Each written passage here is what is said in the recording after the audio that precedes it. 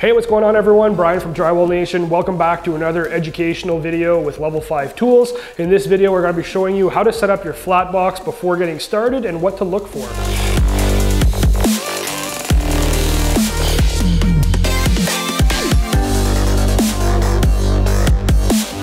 So the first thing you want to do before getting started is to visually inspect your box. Now we did a really good job of cleaning this up before we put it away, so there's really not much to do before getting started now. So we're just going to check down our trowel bar. We want to make sure that that trowel bar is nice and concave. You can see there's no dried up mud or chunks of crap underneath the trowel bar, so there's lots of movement there, which is good because that's what's going to give us the ability, once we turn our little dial here, that's what's going to crown our joint against the wall. So now that we've visually inspected our troweling bar, we know it's nice and concave, there's no dried up chunks of mud underneath it. The second thing we want to inspect is the actual height of our blade. So if you run your fingernail right along the shoe, you want to make sure you have at least a fingernail width of blade along the back there.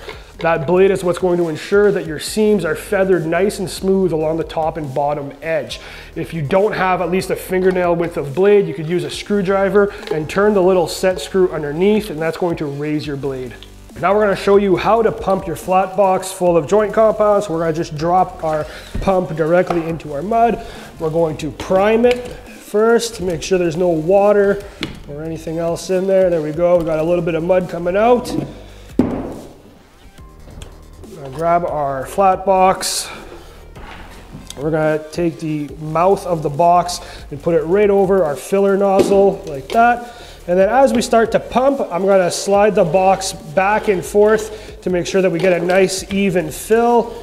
And you can start to see as the box slowly fills with joint compound as it starts to come out the opening there.